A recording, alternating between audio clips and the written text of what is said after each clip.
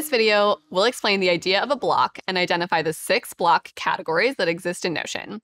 We'll do this by creating a mission, vision, and values page for Acme Inc. Most software uses a few core concepts: writing, commenting, data structure. Still, where we sit now, you can't really manipulate these features. Instead, we duct tape things together. We have an email where we copy and paste, we have countless open tabs, and you rinse and repeat for most tools on the market. Notion originated with this idea of patterns. Why not give people these common elements directly, allowing them to build their own perfect tools? In a way, it's like Lego blocks. With just a couple of block sizes and colors, people can create massively incredible toys and statues. So why can't the same be true of software? To solve this, we use our own version of blocks. Blocks are the basic unit of construction in Notion. Everything that you add to a page is a block. Text is contained in a block, this header is a block, and so is this image. So let's look at a constructed Notion page. There are 12 different blocks on this page, including 7 different block types.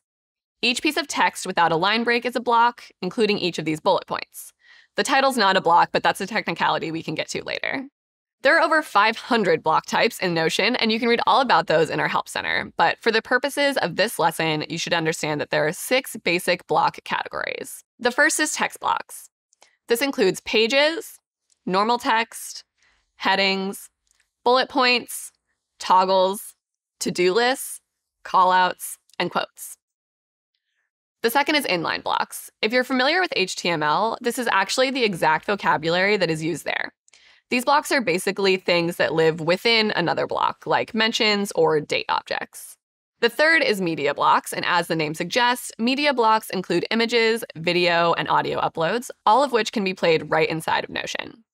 Next is embed blocks. These are anything that get pulled in from another website, like a map, a YouTube video, or a design. These are one of the most unique features in Notion, and they make up most of the 500 block types that we offer. We'll spend several lessons getting to know database blocks, but for now, just know that they exist and they look like these tables and boards. There's also advanced blocks, which are some more complex features specific to Notion that we won't really get into in this video, but they include things like synced blocks and table of contents. All right, with all of that context, let's get into some exploration. To explore block types, you can use the / command or hit the plus sign here. Let's go ahead and construct a document using several block types. To keep it simple, we'll create a mission, vision, and values page for Acme Inc. First, let's give our page a title, in this case simply mission, vision, and values, and then select an icon. Next, let's add the mission, vision, and value statements as text. Text is a default block type in Notion, so we don't need to add it, we just start typing. To add some style and emphasis, we can add an image by again using the plus sign or the / command.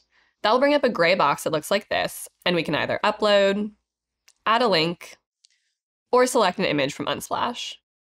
I'll do the Unsplash option here and just grab an image of a person at a computer, but you could obviously do something that resonates with you and your org. Just like we did in the last lesson, we can go ahead and rearrange columns using the drag and drop 6-dot menu. And as you can see, we could continue to add blocks and style here with very little restriction.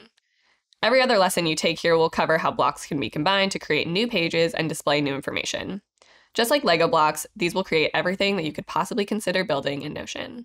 To use this knowledge on your own, go ahead and edit the page that you created in the last video to include some media block types.